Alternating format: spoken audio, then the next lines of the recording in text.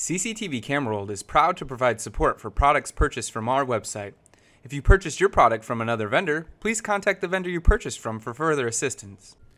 In this video, I'm going to show you how to set up smart motion detection on your NVR using the mouse and your TV or computer monitor. So first, I'm going to right-click, click Main Menu. I'm going to log into the admin user. This graphical password can be found on a label on the top of your NVR, or you can click the Switch User button and type the password in manually. First, I need to go to the AI menu by clicking AI, going into the Parameters menu, and then clicking the SMD or Smart Motion Detection tab. Then I need to make sure that this Enable box is blue, so clicking on it will turn it from gray to blue. Then I can choose my sensitivity.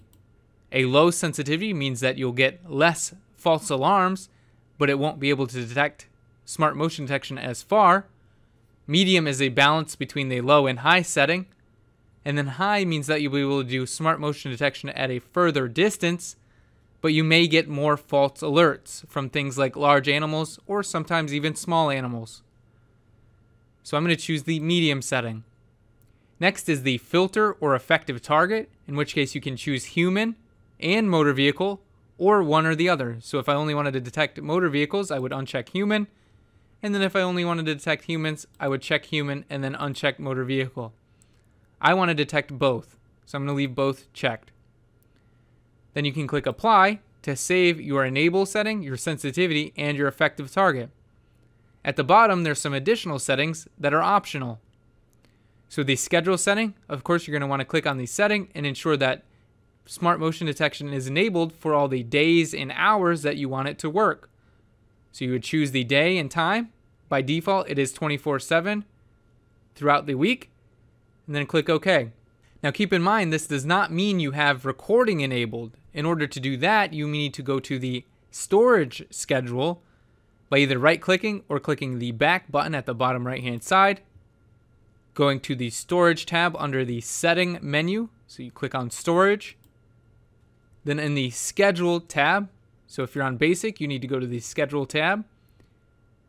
And then make sure that you have the yellow colored motion enabled for the day and time where you want smart motion detection to record. So again, you would select your yellow color and draw your time, date and time. So where there is no yellow, that means I'm not recording. And then I would draw my yellow to make sure that I am recording for that time.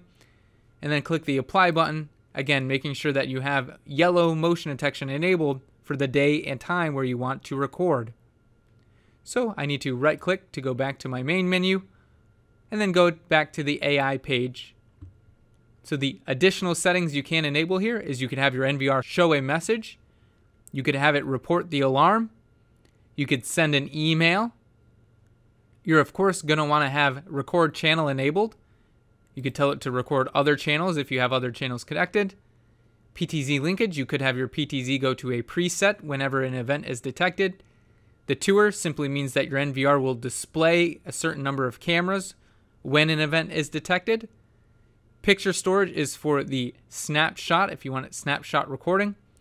Post record means that it's going to keep recording for 10 seconds after the event is detected and the thing that triggered the event is no longer in view. You get 10 seconds of post recording. The buzzer, you could have your NVR beep.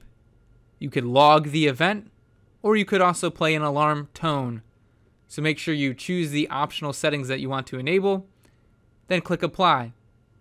At the top, if you have other cameras with smart motion detection, you would have to click the channel button, then choose the channel, enable it, choose your sensitivity, choose your effective target, and then enable any of the options that you want to enable as well. So again, you would need to choose the channel that you want to enable the smart motion detection on.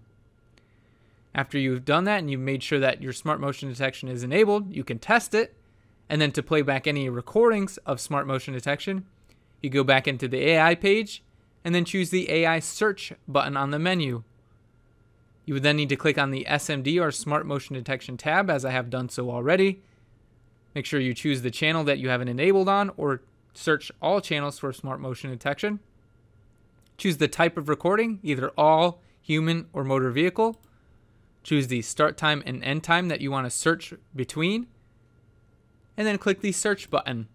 So this camera is pointed at a busy street, so most of my events are motor vehicle, but if I use my scroll wheel on my mouse or I use the scroll bar at the right hand side, then I can scroll down and find that I do have some human events as well. So if I was to play back any of these events, I would simply need to come over here to the right hand side and click the play icon. It's going to bring up a neat window, and since this is a human event, I should see a human go by, in which case the camera is accurately able to detect this human on a bicycle in the background, and then it was also able to detect that vehicle.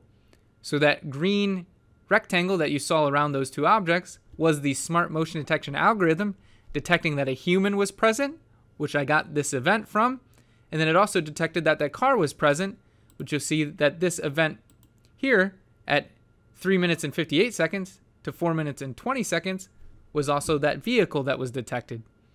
If you wanted to export any of these events, you could simply click the checkbox by the event and then click the backup button. If you had a USB drive connected, you could easily click the export button and export it as a .dav raw file or a .mp4 file for playback.